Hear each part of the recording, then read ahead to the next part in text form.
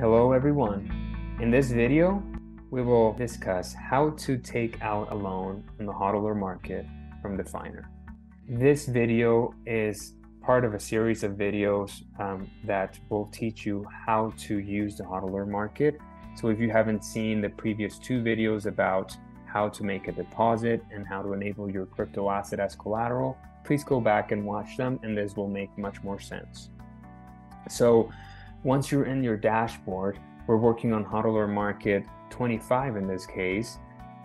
We will take out a loan. In this example, we're going to borrow USDT against our collateral. In this case, the FIN token that we have already enabled as collateral.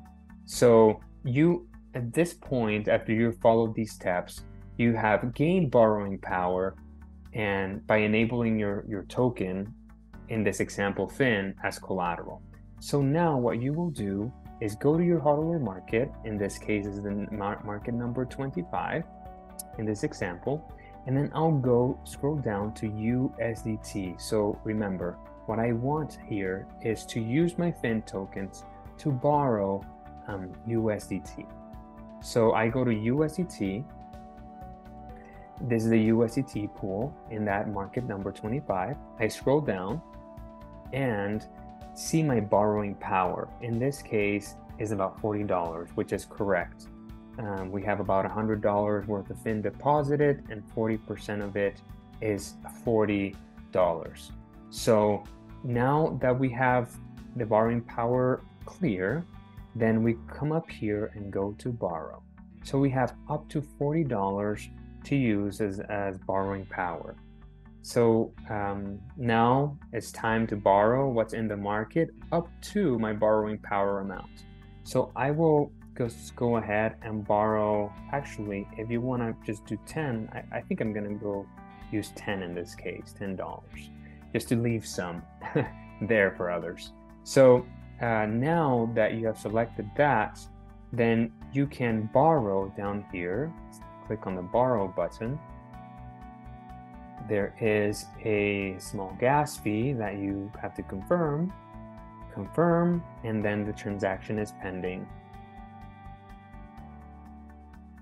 Just wait for a few seconds, and yes, transaction successful. As you can see here, once you have that loan, you get that loan, you see that your loan balance changes to the $10 that you borrowed, and then your borrowing power decreases by the amount of your loan that you took out. So to make sure that we have everything in order, I'm just gonna go back to my HODLer market portfolio right here, portfolio HODLer markets, and then go to my market, which is number 25, and check my collateral asset right here. So as you saw earlier, so you check your collateral asset, just the borrowing power is still $30. So that means that we borrowed $10 against it. So now it's a new borrowing power. You can see that. So the last thing we can do now to just make sure that we have those assets, the loan, we got the loan right away, is just go to our wallet.